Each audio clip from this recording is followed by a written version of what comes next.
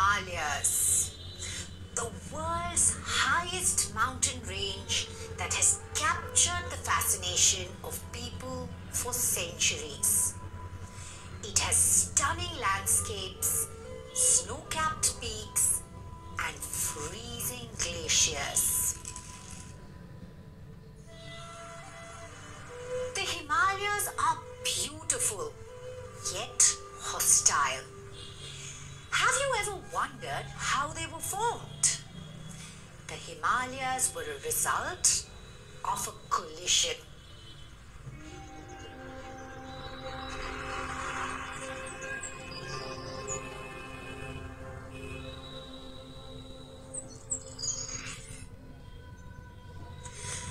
Millions of years ago, India as we know it was not a part of Asia as it is today.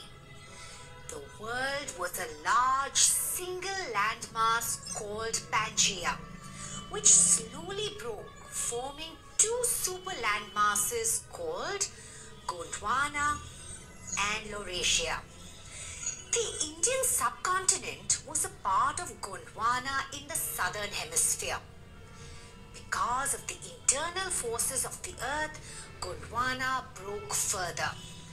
The Indo-Australian plate separated from Gondwana and started drifting northwards and collided with another plate known as the Eurasian plate.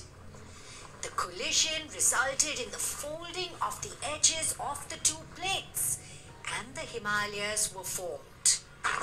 During the collision, over years, masses of molten granites and basalts intruded from the mantle and reached the crust where they solidified. Coming back to the collision, we estimate that it happened around 40 to 50 million years ago.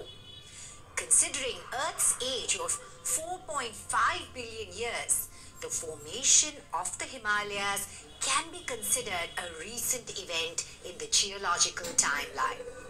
So, the Himalayas are known as young fold mountains. Fold mountains as they were formed because of the plates folding.